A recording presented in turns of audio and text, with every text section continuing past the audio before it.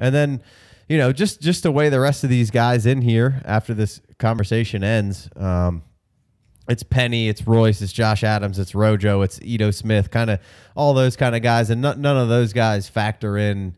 Like, clearly, I would take either one of these top two guys over them. How about you take Rodney Anderson over Penny? Psh, all day. Every damn day. And we don't know what's going to happen. Yeah. We don't know how the medical. But I am a Penny hater, and I'll admit it. So I mean, I think right this second, I'll take Penny on that biggest run first offense in the league, and the opportunity that may be in his way right here with the first round draft capital and big. They've much improved. They're blocking and they're tight. They brought in blocking tight ends and picked the best blocking tight end in the draft last year. Who ended up not playing, but he'll be back. So don't forget about Will Dissly. Yeah, I would take Penny right now. Who was really trending upwards before he got hurt. Because of Rodney Anderson's injuries, I think he's hardly known.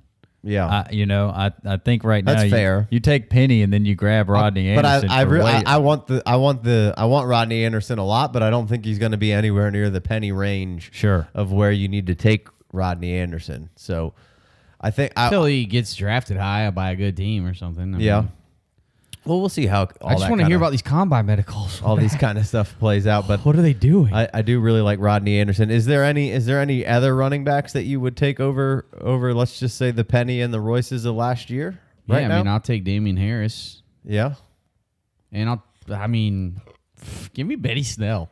I mean, all of these guys. Like Penny's still going relatively high. I'm taking a startup. I would rather have Benny Snell than Rashaad Penny.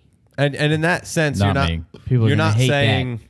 People are gonna hate. Well, you're not. But just to clear it up, like you're not saying like where Penny's going that you would take one of those guys over Rashaad Penny because he is going still pretty high.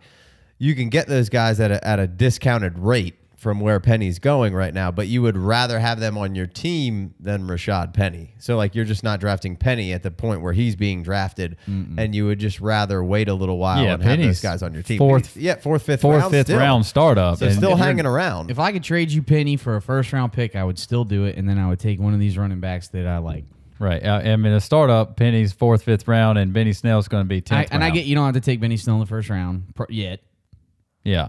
He's not there yet, but I'll take that first round pick. In a rookie draft you're talking about. Right.